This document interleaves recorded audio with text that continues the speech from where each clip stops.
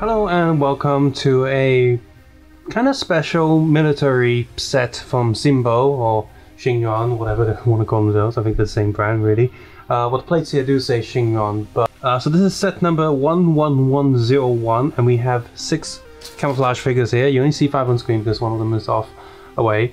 Just to quickly go through the accessories, they're all camouflage. All 6 figures have an extra hand, spare hand, as well as this plate with the rotating stage on it. Not a fan of these anymore, but you might find use for that. All of them have a black sort of belt thing. You've got a holster for a pistol, a clip on the back that can clip small items, some fake pouches as decoration on the side here. All of them have an armor pack and they are slightly different from each other. All of them have a radio, and 2 of them, for example this one, has one of those helmets where you can have these night vision goggles plug onto it, but as soon as you put them down they fall off so easily. And I almost just would say just glue them down because yeah, they really suck. So these goggles there, they suck a lot. So let's see, we've got 4 of these ammo packs here. They just sit there, they can't be held, they can't be plugged onto anything, they're just there. I've got another one of these ammo packs here. The figure that's off camera right now has a knife, a generic pistol, and this belt here. So one of these characters dropped a knife, but whatever. They're all very similar characters. So you got a screamy face here. It's got a bazooka and a grenade launcher. The grenade pack can be removed, and so can the rocket from the bazooka. And it's good look at the back. You see these all these armor packs have a little peg hole on the back. Just gonna move these away from the side. This guy face here has a sniper rifle and assault rifle that looks like something from Alien, just in camo, like the assault rifle from Aliens.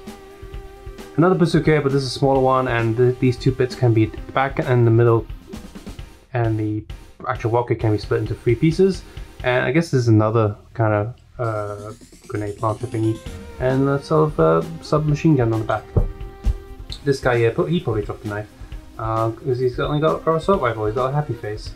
And this guy here, wavy hat, goggles, sniper rifle, assault rifle, and another knife on the back. So I'll just move all these out. So, and then finally we have this guy here, which is the highlight and reason to pick up this set. He's got an assault rifle there, so let's just move that from him. Just pretty much just to show that he can still hold it. And yeah, let me just also remove him from this stand. Here he is. He's properly camouflaged and stuff, so it's kind of cool. Let me out focus. So he's got a wavy hat that he's wearing, and he has the radio there, like a little mic thing that he's still wearing.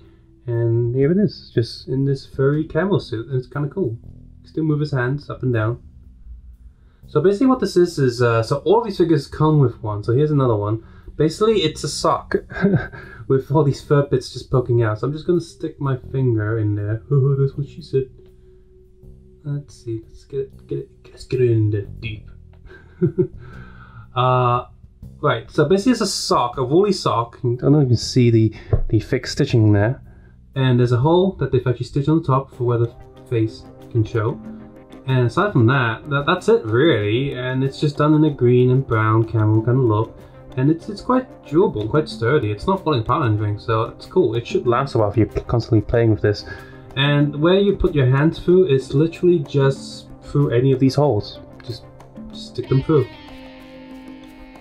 So he has a standard plain face, just like But yeah, so these are kind of cool, and this is pretty much the reason to get this set. Now, another brand, I can't remember which brand did, recently announced their version of the camo suit, where it's just small pieces of hard plastic that you attach onto the figure that go like a leafy armor, leafy helmet, and leafy things that plug onto the arms and the outside of the legs. So they look a little bit bulky, but I think that would be more useful just for play because it's just hard pieces of plastic armor on top of the figure, so it's easier to play around with. But as for a figure like this is great for display, dioramas, awesome. Oh yeah. So there you go, pretty cool military figure thingy here. Let's just get more grass down in. Oop, oop, oop.